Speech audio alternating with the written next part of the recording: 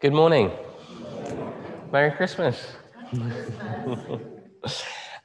Without further ado, we will begin our service this morning with our first carol, Joy to the World. Take it away, Don.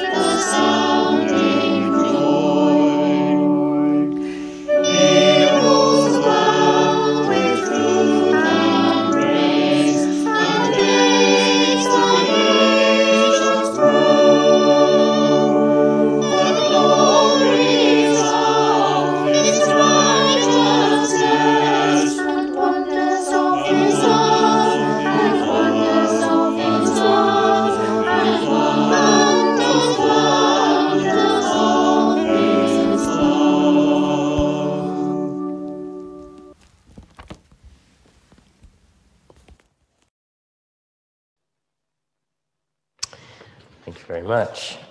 Okay.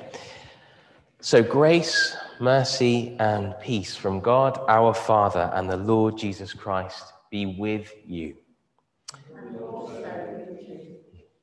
So as we carry on with our service, we will light all 5 of the Advent candles.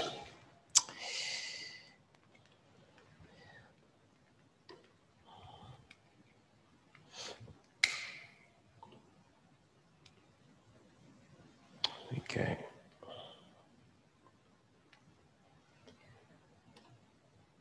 Which have marked our waiting throughout the season of Advent. And at last, as our song typically says, we light the candle kept new for Christmas Day. It shines bright for Jesus, newborn and here to stay.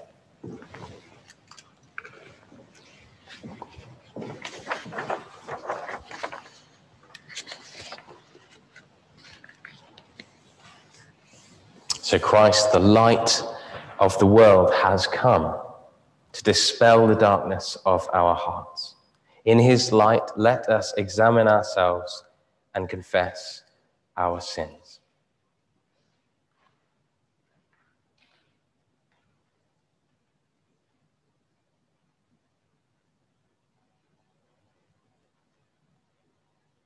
God our Father, you sent your Son full of grace and truth. Forgive our failure to receive him. Lord, have mercy. Lord, have mercy. Jesus, our Savior, you were born in poverty and laid in a manger. Forgive our greed and rejection of your ways. Christ, have mercy. Spirit of love, your servant Mary responded joyfully to your call. Forgive the hardness of our hearts. Lord, have mercy. Lord, have mercy. And may the God of all healing and forgiveness draw you to himself, that you may behold the glory of his Son, the Word made flesh, and be cleansed from all your sins. Through Jesus Christ our Lord. Amen. Amen. And so we continue with our service with our second carol, O Little Town of Bethlehem.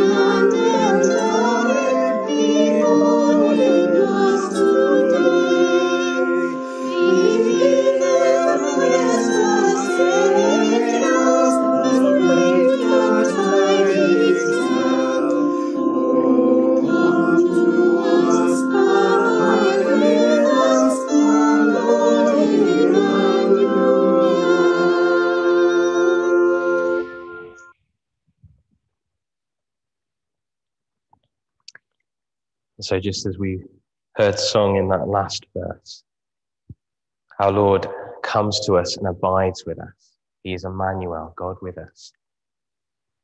And we celebrate that particularly in this season. So let's just take a moment of quiet, of silence, to just bring ourselves before God.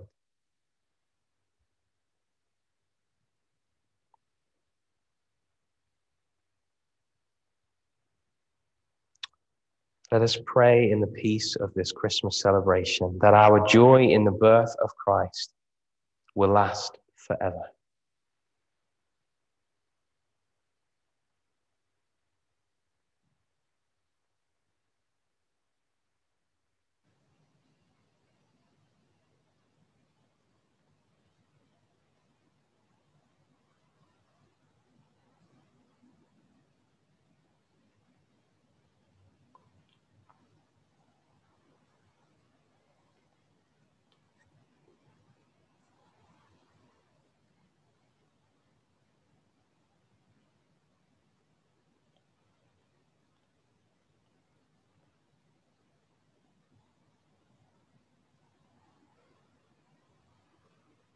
Lord Jesus Christ, your birth at Bethlehem draws us to kneel in wonder at heaven touching earth. Accept our heartfelt praise as we worship you, our Saviour and our eternal God. Amen. And so now we come to our first reading, which Philip is going to come and bring to us.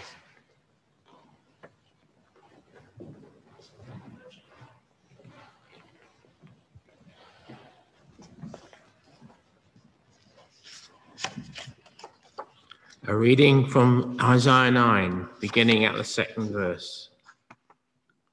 The people who walked in darkness have seen a great light.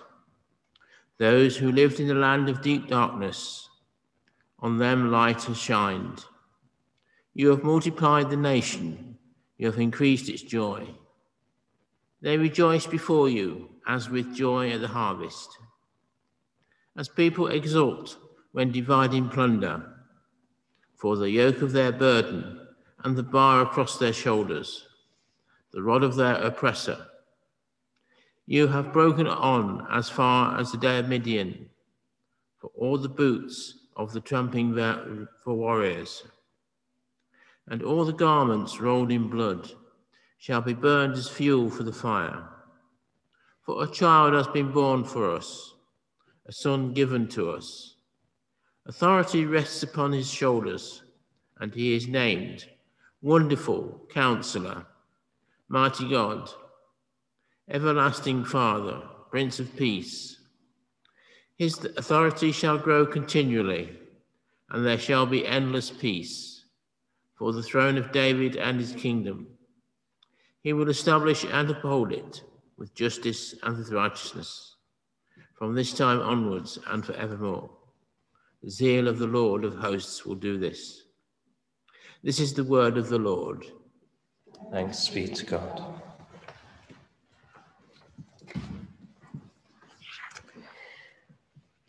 Thank you, Philip.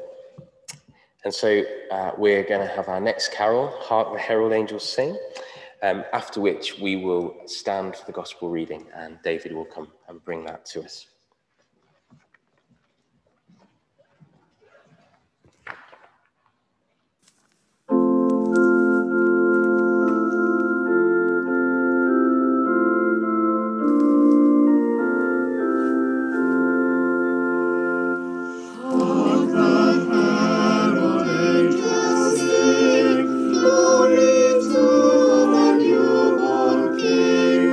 Peace on earth and mercy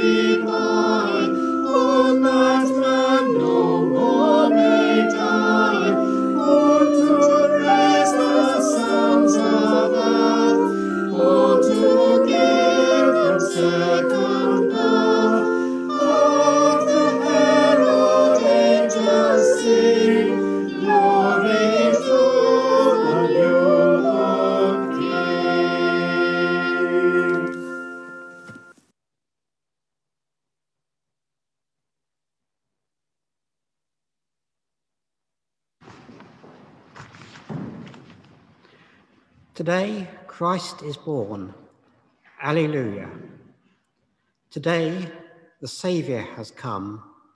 Alleluia. Today, the angels sing on earth. Alleluia. Glory to God in the highest.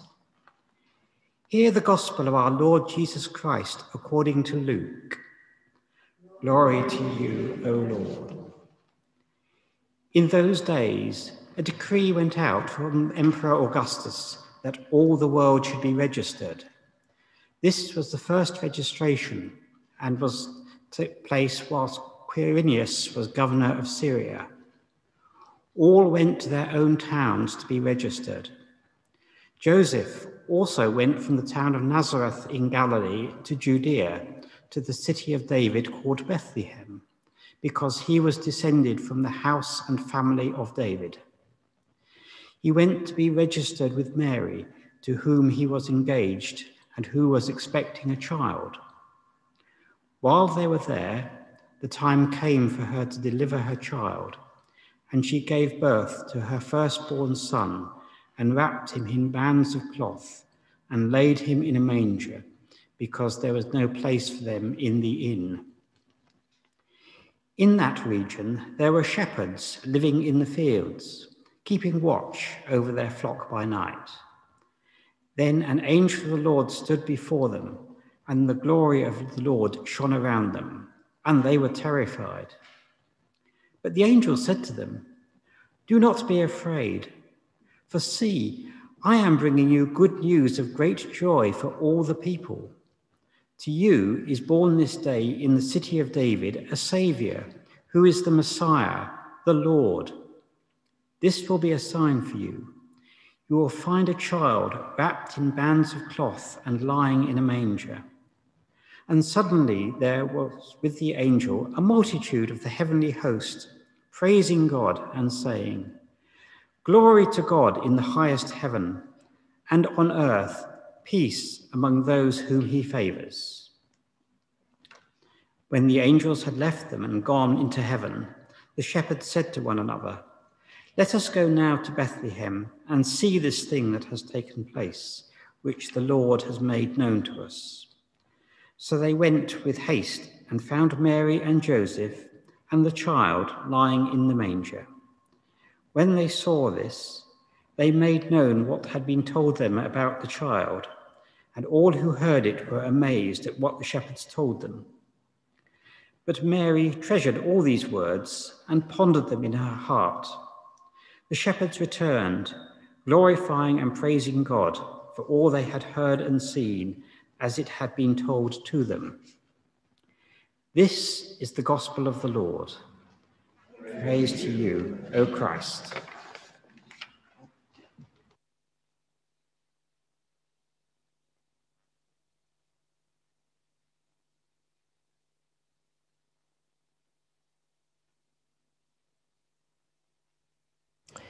So, may the words of my mouth and the meditation of all our hearts be pleasing to you, Lord, our rock and our Redeemer.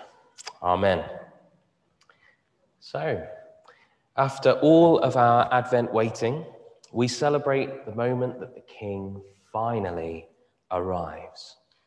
For most of us, these verses in Luke chapter 2 will be really, really familiar. Indeed, for those of us at our crib service yesterday, we'll have had a very entertaining walk through the traditional nativity, or not so traditional nativity scene. And for us here this morning, it's likely that we're very familiar with that nativity scene.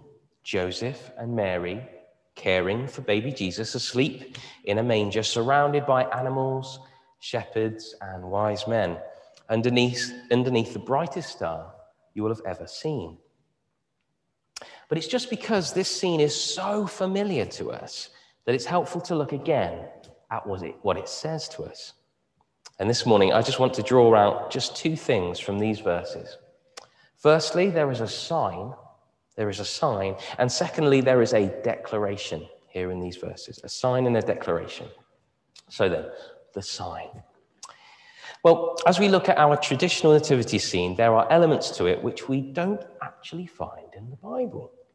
For instance, over the years, the popular assumption has been that Mary and Joseph end up delivering the baby Jesus in a stable because of the presence of a manger, a feeding trough, where they were staying.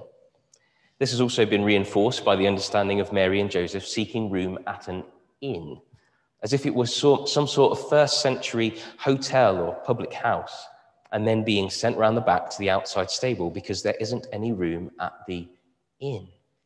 But actually, the word used for inn that is used in these verses has several meanings, and it's far more likely that they were on the ground floor of a house, where people normally stayed upstairs, and the ground floor would typically be used for bringing the animals in at night time so that they didn't get too cold, hence there being a manger there. And this makes a lot more sense considering the high value placed on hospitality in the Middle East. And so Jesus being placed in a manger as a sort of makeshift Moses basket is not actually about being in the squalor of a lowly stable, as we might typically think about it. But having said all that, the manger is still very significant. And it's indeed an unlikely element in the story. It's just that it's significant for another reason. It's because the manger is a sign that the angels give to the shepherds so that they know that they've found the Messiah, that they've got the right baby, a baby wrapped in cloths and lying in a manger. This is a very particular and actually quite humorous indication for the shepherds to know that they've found the right baby boy. We just tend to kind of skirt over it because we're so used to hearing these words. The manger points to who Jesus is, just like we've seen John the Baptist do throughout all of our Advent readings. It's a sign to the shepherds, to Mary and Joseph, and to us that Jesus is no ordinary child, that here was the Messiah, the long-awaited anointed one of God. No wonder Mary treasured these things up in her heart. Both she and Joseph had received messages through the angel Gabriel, but after 9 months of pregnancy and the exhaustion of labor and travel, Mary could have been forgiven for thinking that maybe she'd been mistaken. But then come the shepherds, who she's never met before, by the way, saying that the Messiah was to be found in this manger. And that must have strengthened her faith no end, that everything was happening as Gabriel had said it would. I'm sure many of us have had the experience of sensing that God has said something and then found ourselves doubting later on because things haven't necessarily happened exactly the way we expected them to. But then we've been re-encouraged again, either through prayer or through the encouragement of others or a change in circumstances. I remember when my wife Beth and I were overseas joining in with the mission of the church in Malaysia. And after a few months of being there, I found myself really doubting that we were supposed to be there at all, even though we'd really felt God had spoken to us in the months before. But then, like the shepherds, we met a pastor who we were due to spend some time with later on in our time overseas. And he was able to encourage us that we were there for a reason. And as our time went on, that proved to be true. And so just like Mary, we received a confirmation that we were still on the right track, even though things had been a bit tough for a while. So when we look at our traditional nativity scene and see Jesus asleep in the manger, we are looking at a sign, a confirmation to all that are present that this is the Messiah, even though it didn't look like a traditional royal birth. But alongside this sign then, we have a declaration. The heavenly host announcing the arrival of Jesus to the shepherds in the fields is reminiscent of the musical flourishes we would expect at a coronation nowadays. And this declaration of the arrival of King Jesus sets up a confrontation between the kingdoms of the world and the true and rightful kingdom of God. And so in the same way that we see the contrast between the arrival of the true King Jesus with the kingship of Herod in Matthew's gospel, here in Luke's gospel, we see a contrast with Caesar Augustus, who at the time is the most powerful king in the known world. And Augustus is taking a census, which is essentially, it's a tallying up of wealth and power. Augustus is kind of counting up all that he's got to make him feel strong and secure. And right in the middle of this man's act of hubris, we have the true king of the world lying in a manger, which tells the shepherds they've found the right little boy. And on first appearances, this contrast shows how vulnerable the baby Jesus would have looked in contrast to mighty Augustus Caesar.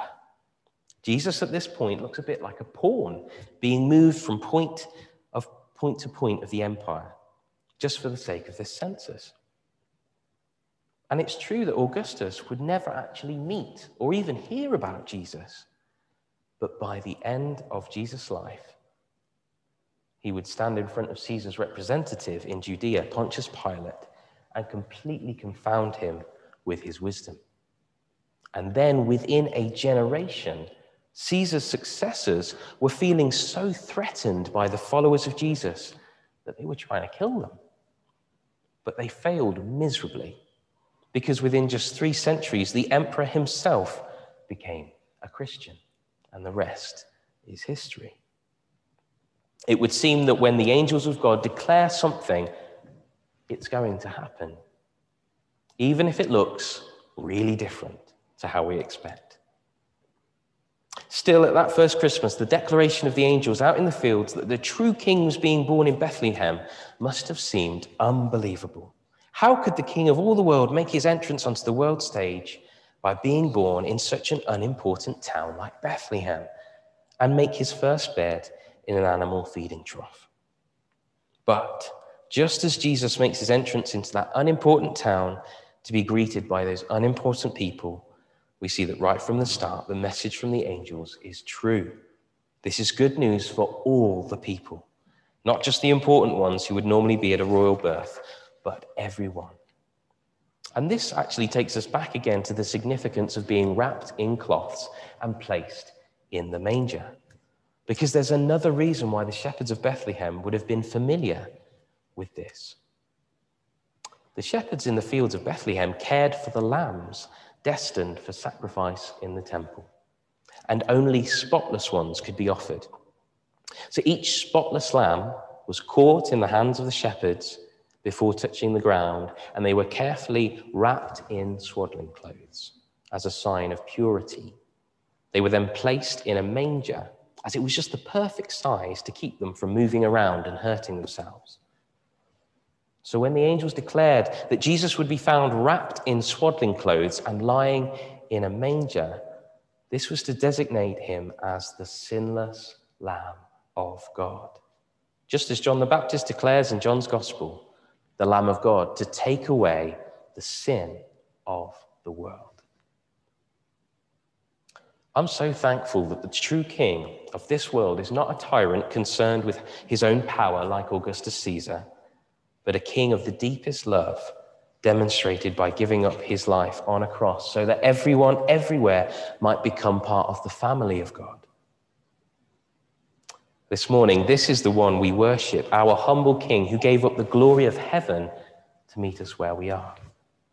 So this morning, before we come to our intercessions and to communion, let's just take a moment to welcome Jesus afresh into our hearts and to declare again that he is the king over our lives, that we want him to be the one whom we follow as we say goodbye to 2020 and begin again in 2021.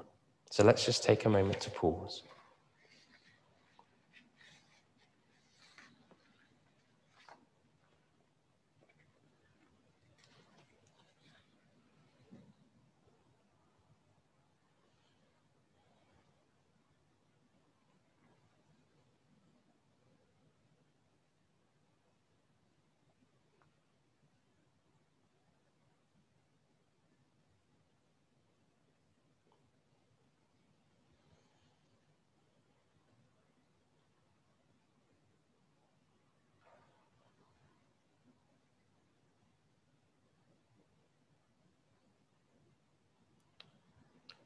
Amen. Now it's time for our intercessions, and Marilyn will lead us from her chair.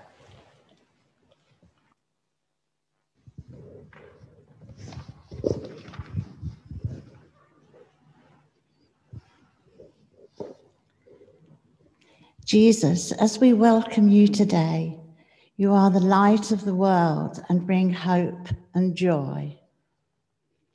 We bring before you, Lord, your troubled world, praying for all national leaders and all in authority. Give them wisdom to make the right decisions.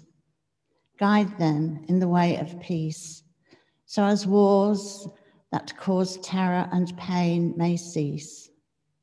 May all leaders work towards peace and the end to poverty and hunger. We thank you, Lord, for the vaccine for COVID-19, and we pray that people continue to keep the rules and restrictions so as the numbers of deaths and people in hospitals may reduce.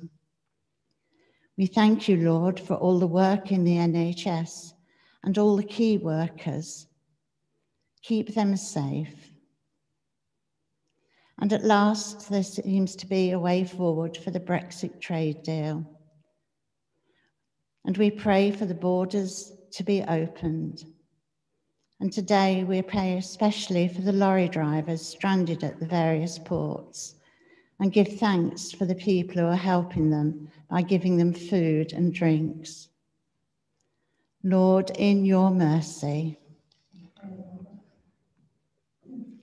we pray for the worldwide church and to give thanks that we are free to worship when many are persecuted for their Christian faith. We give thanks for all who work in our diocese, and we pray for Bishops Martin and Gwilly. Guide them, Lord. Here in our benefice and at St. Peter's, we pray for Steve, Sammy, John, and the wider ministry team. And along with our church wardens, Don and Martin, we give thanks for their dedication and hard work over the last difficult 9 months. And we pray that in the new year, they may be able to take time to relax, for they deserve it, Lord. Lord, in your mercy. We pray, Lord, for our families and friends, and especially today, we think of those who have not been able to be together due to the restrictions of COVID. Jesus, wrap your loving arms around them. Give them the hugs that we cannot give, and ease their worries and anxieties. Lord, in your mercy. Jesus, we lift up to you all who are sick, in mind, body, or spirit. And we pray especially for all on our Sunday sheet, and for any known to us personally. We ask, Lord, that you ease their pain and restore them to health and strength.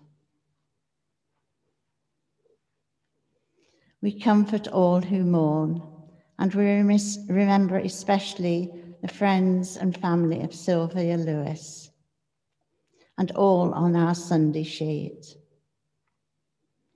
Help them to know that their loved ones are with you. Lord, in your mercy. Christ is born, give glory. Christ comes from heaven, meet him. And Jesus, we praise you. We give thanks for your forgiveness and love. And we offer you these our prayers and ask you to guide us through the year ahead. Direct our way, Lord, and help us to think and care for others. Merciful Father, accept these prayers for the sake of your Son, our Saviour, Jesus Christ. Amen.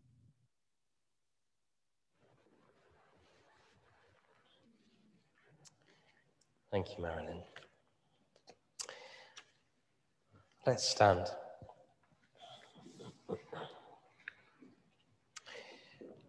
Unto us a child is born, unto us a son is given, and his name shall be called the Prince of Peace. The peace of the Lord be always with you. Let's offer one another a sign of socially distanced but substantial peace. And whilst I prepare the table, we'll have our next carol, which is Once in Royal David City.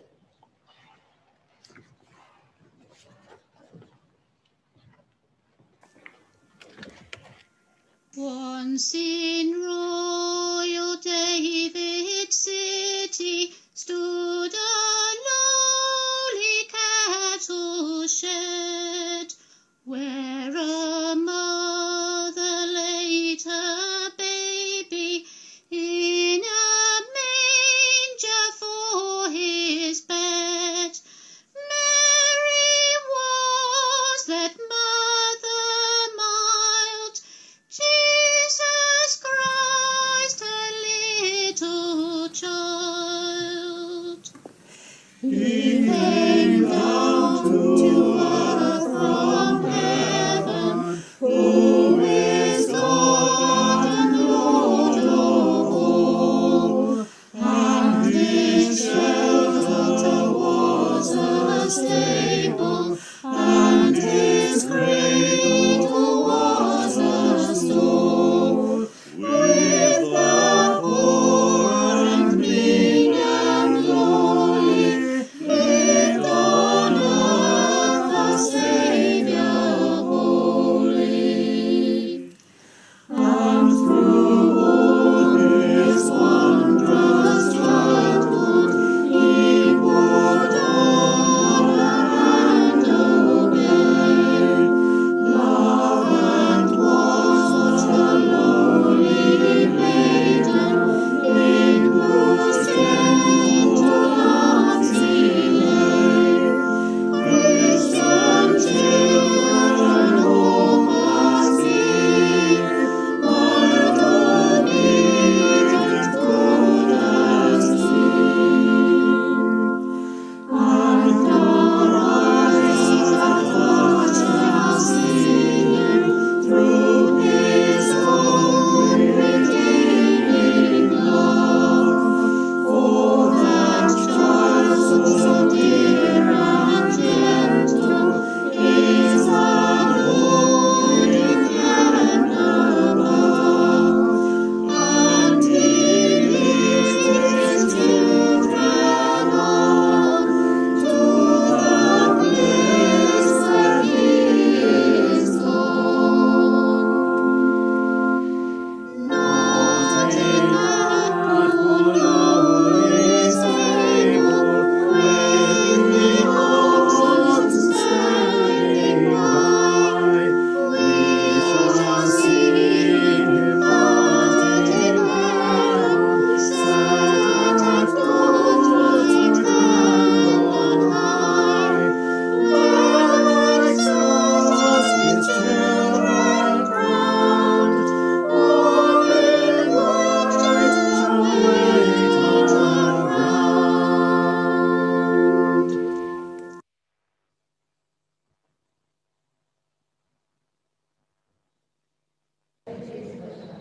Lift up your hearts.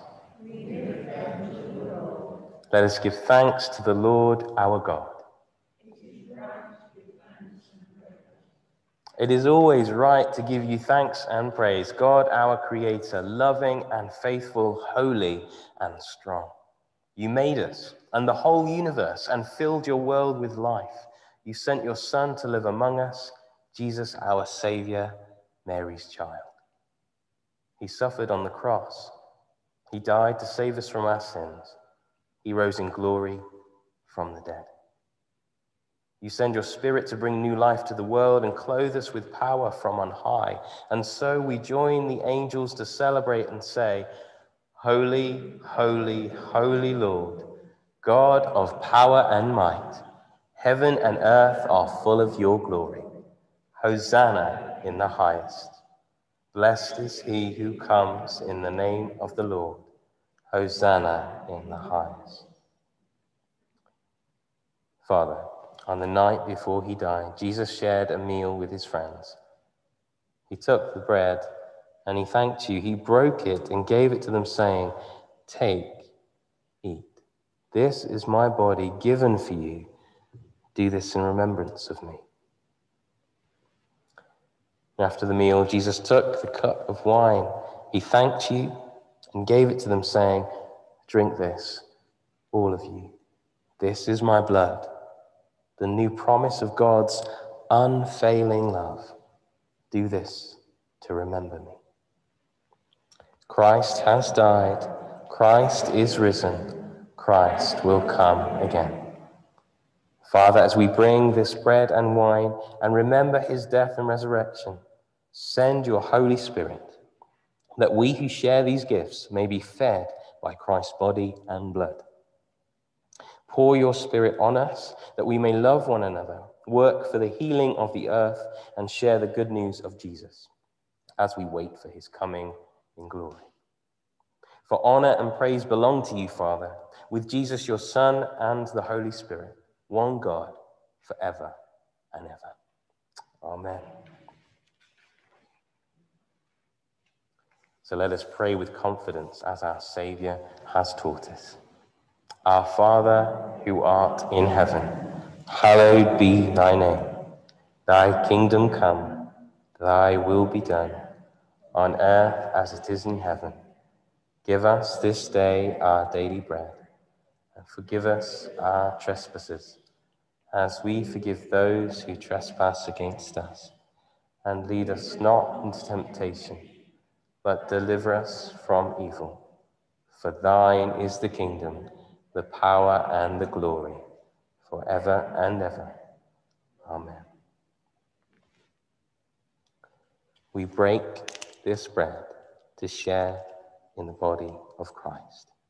Though we are many, we are one body, because we all share in one bread. God's holy gifts for God's holy people. Jesus Christ is holy. Jesus Christ is Lord, to the glory of God the Father. Amen. And so now I'll draw near to you, and we will retain the wafer to eat together.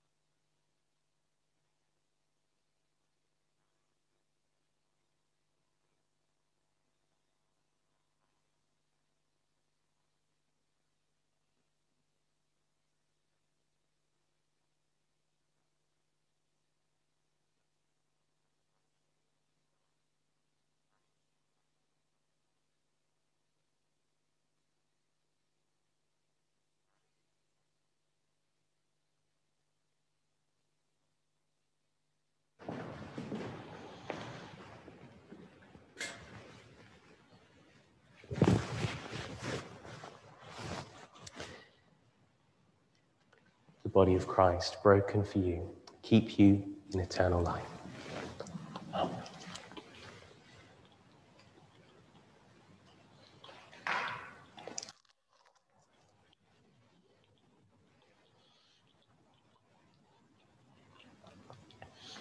The blood of Christ shed for you, keep you in eternal life.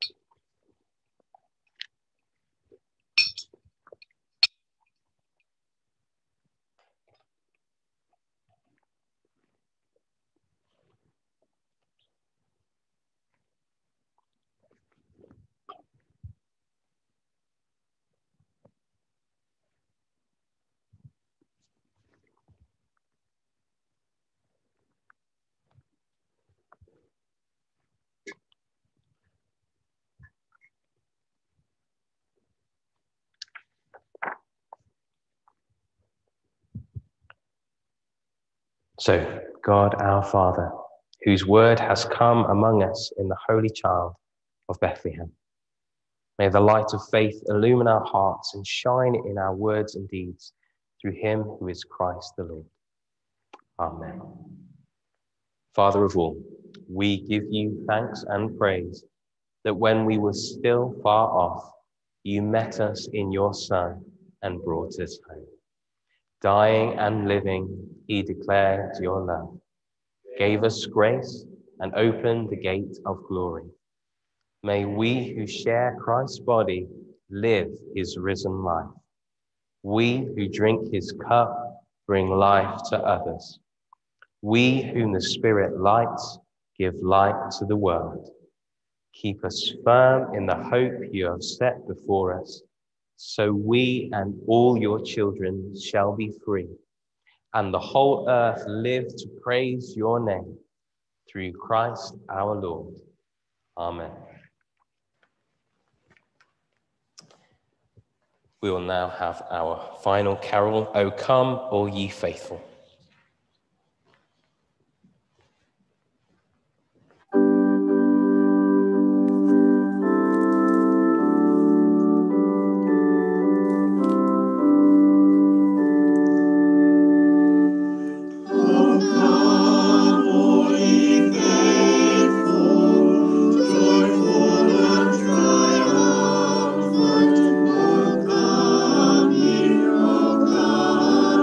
To